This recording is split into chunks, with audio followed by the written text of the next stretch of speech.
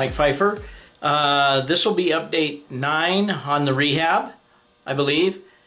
I'm going to show you what I got done. I took a video, a little short clip the other day of where it stood the other day and what I've done in the last couple of days. I'm not done with the scene by any means, but I need to do the coal dripping off of the conveyors, which I need to put some scotch tape, super glue some scotch tape to the ends, and then stick some coal to it as though it's dribbling off the end of the conveyor. I also have to do a couple of roofs, or a roof on a building, and then I have to build another building as their incoming team track area and work on that. But I think you guys will be happy with what's going on. I'm happy with what's going on. So let's go take a look. Okay, this video will be pieced together over a few days, I'm sure. But I had a little problem over here. I had the track was lifting up on the inside edge. I guess humidity or lack of the humidity. I did get some base plaster down along the bases of the uprights for the conveyor. I got the mounds made for my coal pile. All I got to do is paint it black and actually add the coal. I got my coal conveyor detailed and weathered, and actually got some coal put on it. I'm going to try and do a little tape or something there on the end and try and get it like the coal is running off onto the other conveyor, and then the same thing at this end once I get the coal pile done. We'll see how that works out. I still have a lot of ground cover material to do, but now you kind of get the gist of how the coal pile will look. It's kind of stark white right now, but once I paint all that black and then put the coal on top of it, it's going to look much better. Let me get see if I can get kind of an aerial shot here. There you kind of see the whole layout of it. I was also having some trouble with my my little coal train jumping the track up here.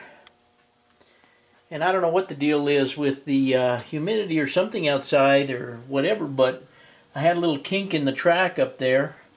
I did put some coal, the same coal I used on the conveyor, in the coal, the little coal hoppers. It comes down and goes into the washing plant and then is shot over into the pile, and then the pile will be pushing into the chute, and the chute will take it up to the flood loader. I think we've been over all of that before. But anyway, this is how it's coming along.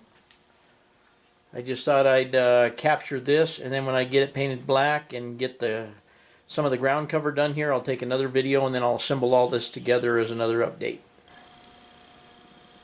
Okay, gang, here's what the area is looking like currently.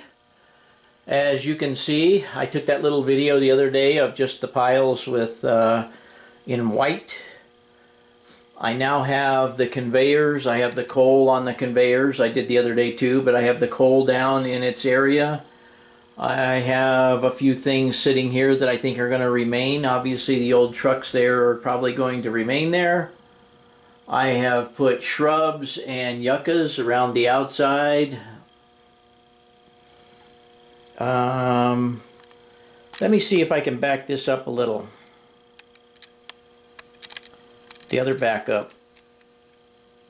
I guess it was backed up about as far as it could go.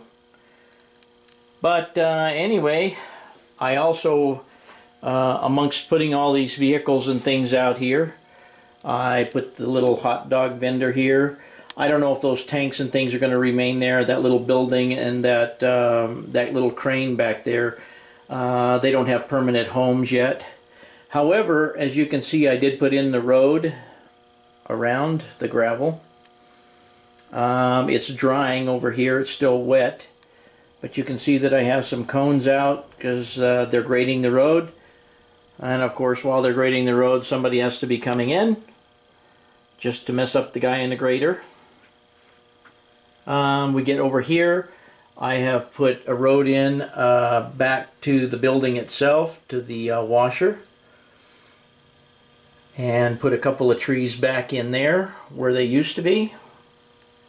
I've got to weather my my crossings, and I may even give some tint to these roads. I think they look a little on the pink side once they get completely dry. As you can see, this one over here is pretty dry and light, and this one here is still dark because it's still kind of wet. But I've got to do the weathering on the crossings. I've also gotten all these trees put back in this area right here. Well, I'm just going to back up and pan around one last time so you can kind of see what this is looking like.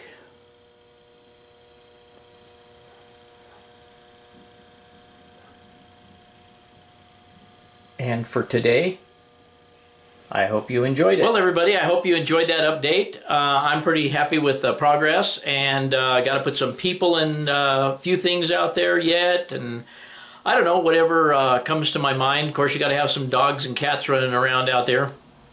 Maybe a coyote, but maybe a cowboy sitting on the hill over there. I don't know. All these ideas are coming to me while I'm standing here talking about it. But anyways, I hope you guys enjoyed this update, and as usual, we'll see you the next time.